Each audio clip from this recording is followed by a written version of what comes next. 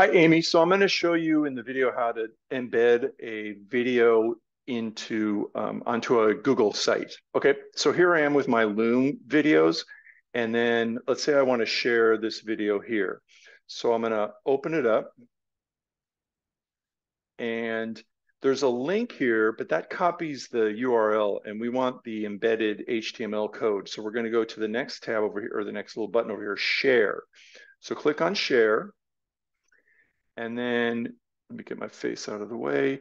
You're going to see share, social, embed. You want embed. And then we can copy the thumbnail code. No, we don't want that. We want to copy embedded code. So we click on that. It's copied.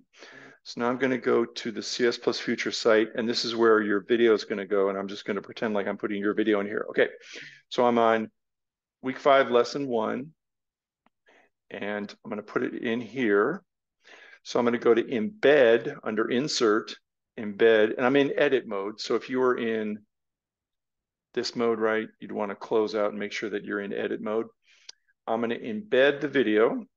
And here it says URL or embedded. I want embedded code.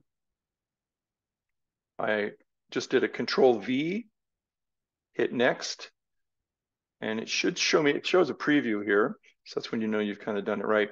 Now it doesn't put it where it highlighted.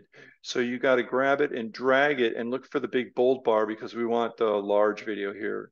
And then you can play around with the size. I think we could probably bring this up to crop it to where the bottom of the video is so we don't have a lot of empty space. And then you're done. Okay. Good luck. Let me know if you need any other help.